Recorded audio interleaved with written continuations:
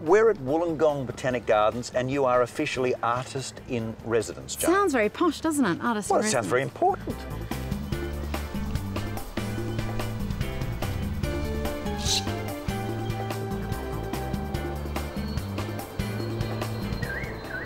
I'll be photographing the gardens all throughout the year, and especially the insects, which are my main love. And I notice you've got a friend with you today. Yes, this is Isabella. Yes. She's Isabella. a little spiny spiny leaf insect. Yeah, she's gorgeous, isn't she? And they're so big, and I suppose there'd be a lot of people that would look at that, and the very thought of that thing even being near their skin would horrify them.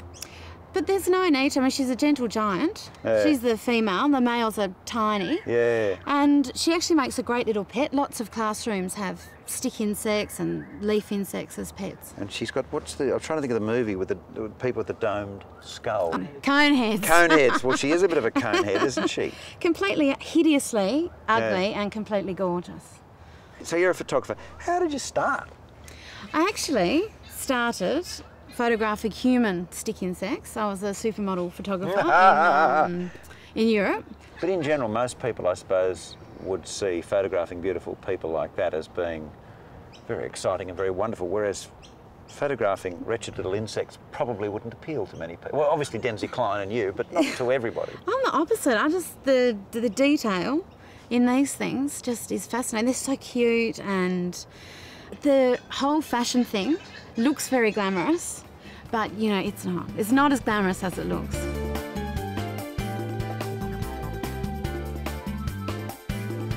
Having got your photographs, you obviously use a digital camera.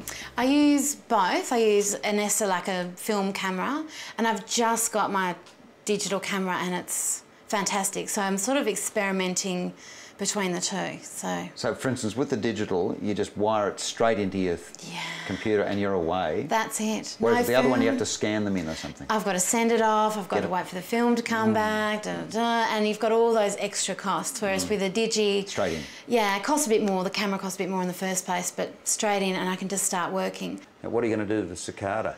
Well, I've got to turn the image around first, but I'm going to try some other colours because I've got really beautiful, strong colours on this. It'd be interesting to see what happens when we change the hues.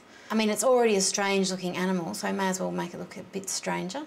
And I just continue to tweak bits and pieces and change things. Till it's a work of art.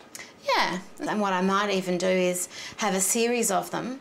So I have this one that colour, and then I might have the one next to it something completely different, and then, you know, so I could have a little series of them. The thing with a computer program is there's so much that you can do. The temptation is to do all of those things, whereas really, as with everything else, less is more.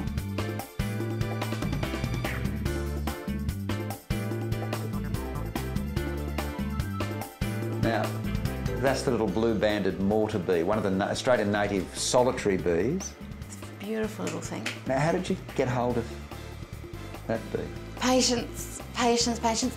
It is in mid-flight? Yeah.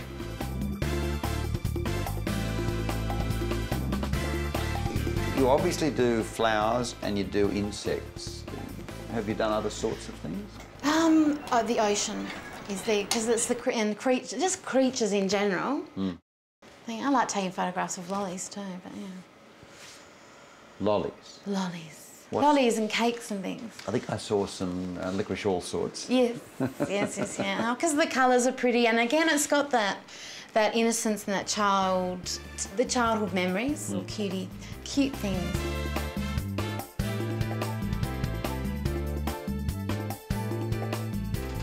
You do naughty things and almost finish up with the sort of images one might expect if one was in a drug-induced state.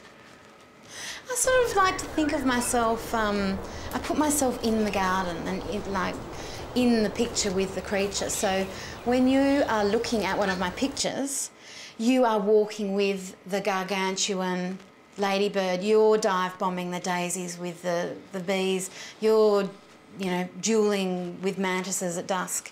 You know, you've got that immediacy and that closeness. But it's my own world. That's the joy, and that's why it's art and it's not scientific photographs that I take.